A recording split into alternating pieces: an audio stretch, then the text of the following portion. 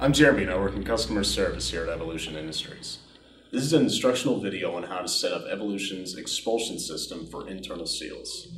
The expulsion plate works with our valve plate for a clean finish. This also keeps your components off the socket wall, therefore reducing your chances of dinging or damaging your suspension system. The plate also comes with a push-button release that allows air back into the socket for easy removal. To set up this system, you will need an expulsion valve kit, part number VV01-002, and the orange expulsion plate, part number VEP-001. From the expulsion valve kit, you will be using the valve plate, part number VMP-007, the expulsion valve housing, part number VV03-001, and the small seal. You will not use the large seal, the orange seal, or the one-way duckbill valve. The orange expulsion plate will come pre-assembled, and you will also be provided a large seal which fits into the recess. To set up your system, take the socket with the valve plate gunked in place. For more information on setting up the valve plate, check out the valve manual on our website. Now, once the valve plate is gunked onto the socket, the rest is pretty simple. First, you're going to take your small seal and insert it into the center of the mounting plate. Take your expulsion valve housing, twist it clockwise, and secure it into the mounting plate. Use your wrench tool, part number WT001, to tighten the housing and ensure a good seal on the distal end of the socket. Be careful not to over-tighten.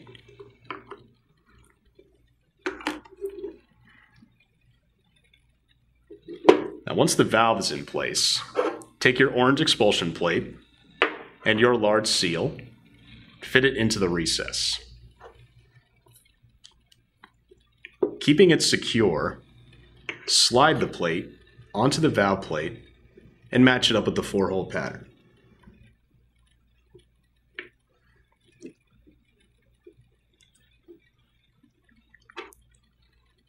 Once it's set, secure both plates with 4 screws.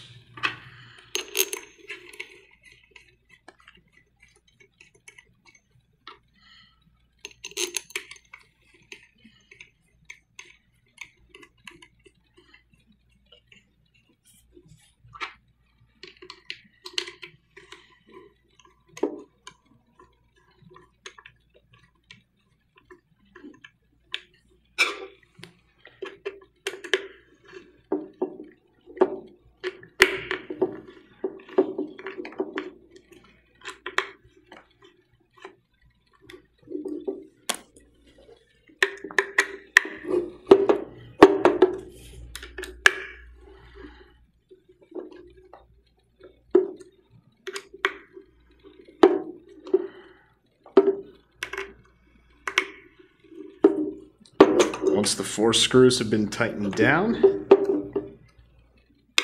inspect your plates to make sure there are no gaps in between.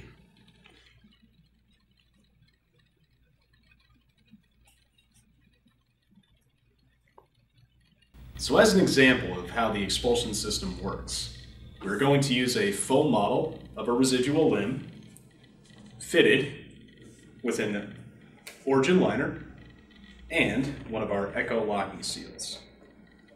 Once the liner and the echo are donned over the residual limb, be sure to lubricate the seal to protect the echo and also aid in the donning process. Now, as the patient steps into the socket, air is going to be expelled distally and out the side of your expulsion plate. You can press the release valve to expel the air faster.